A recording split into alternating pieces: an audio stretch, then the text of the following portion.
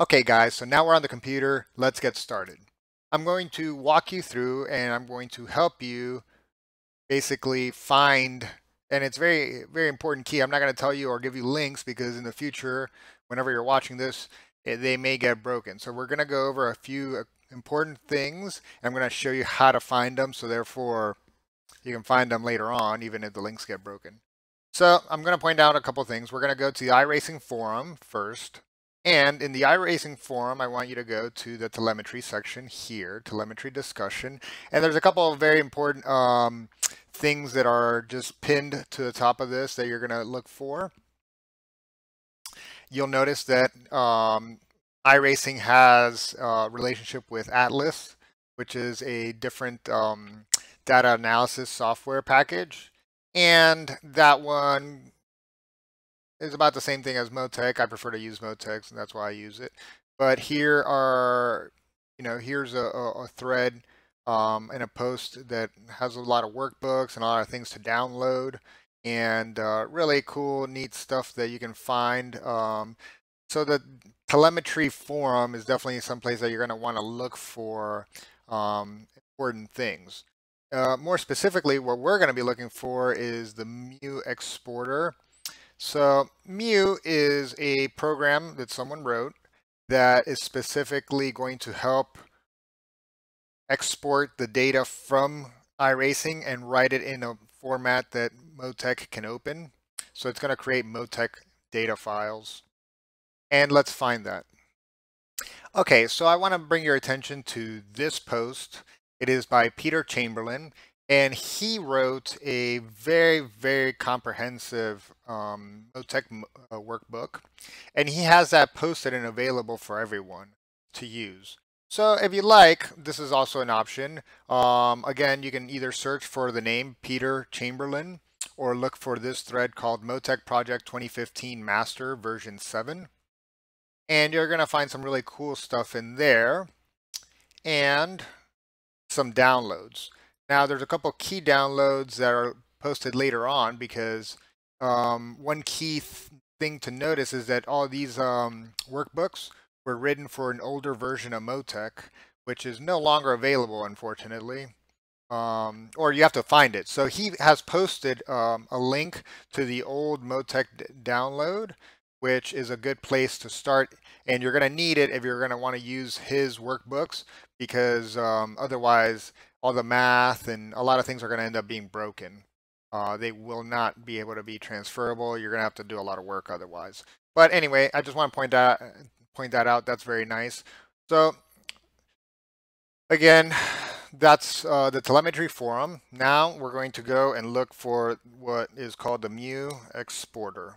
We are going to go to Google and look for that. And here it is. And it is the first hit right here. And it is indeed written by Patrick Moore.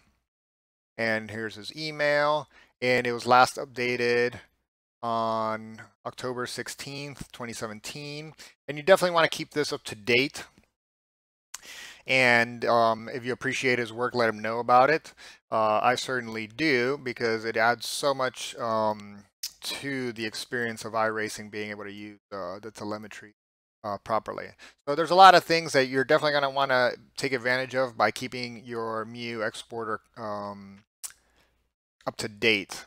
So this is a place to download it, and go ahead and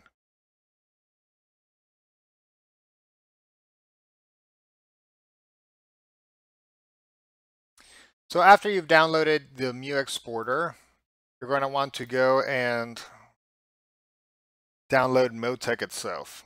So we're going to go to the MoTec website. In my case, it'll be MoTec North America. It's really irrelevant. It's downloads that we're going to be going to. So you're going to look for downloads. We're going to go for software, and we're going to go to latest release. And let's see where we are. The name of the software is called i2. This is what we're looking for. There's a lot of softwares here that are for firmware for their hardware. But what you want to look for is the data analysis, and not telemetry, not video, not power distribution. Data analysis. It's called i2 Pro. That's what we're looking for, not i2 standard, i2 Pro. It should be, in my case, the 64-bit, and we're on version 1.2.0808, and it was released in September 7th, 2017. So in fact, I have to do an update to my MoTec because I don't think I have this latest update. These programs are definitely something that you want to keep up to date, primarily because of the fact that they always add in new goodies that you're going to be missing out on. I missed out on a lot of them for a long time because I didn't have it up to date, so I've learned my lesson. You definitely want to keep it up to date to be able to take advantage. So here it is. You go ahead and download that, and you're off and running. So that's where you can find the MoTec i2 Pro, the newest version. I'm going to help you look for the old version, which you may want to use if you wanted to use perhaps somebody else's workbooks that you want to download, things like that. Then you know, in some cases you might want to have the old. So how do we find that one? I believe Peter Chamberlain has a link for one, and I'm going to try to help you guys find. Not here. Back to where we were a second ago, which other project by Peter. This one. So we go through here. This is the one I showed you earlier. And at some point he makes a mention over the fact that you need to use an older version of MoTec.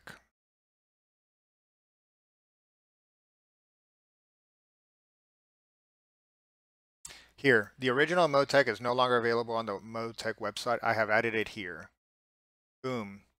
And it is MoTec i2 Pro 1.0.21.003. And you can download it, boom, right there. So I'm going to go ahead and download this. And the purpose of that is that way I can start and show you the installation from the beginning. And it's going to be the same even for the newest versions. Okay, guys, so then we are going to install the i2 Pro. Press next, accept. The file location is okay. And we're going to launch and not very good. Okay, so this is the setup wizard, and you're going to see this in every version of MoTec, and it's going to help you set up a new project. So we're going to go ahead and press next, and then it asks for the project type. Again, it doesn't matter which version, it's always going to ask this. So circuit, drag, engine, rally. For us, it's going to be circuit. Press next. And it wants to know a name for a project or your first one. We're going to call our project iRacing. And the file extension is fine, and we're all right. And this is just to review everything that you've set, and you press finish. And this is how it comes. This is MoTec in its simplest form. You don't see any data, and you can't adjust anything. Really, it's hard to do or look at. I guess you can look at maths. Not really much going on. So the first thing you want to do is open up a log file. So you can do that by either file, open log file, or you have this little folder with a plus sign. That's going to be open log file. That's how you're going to load laps onto MoTec. And this is the first one that we have. It automatically shows up, and we're going to go ahead and click it and press open. What is this? This is a default lap that's given to you by MoTec. And it's a good example of just the workbooks and how it comes straight out of the box.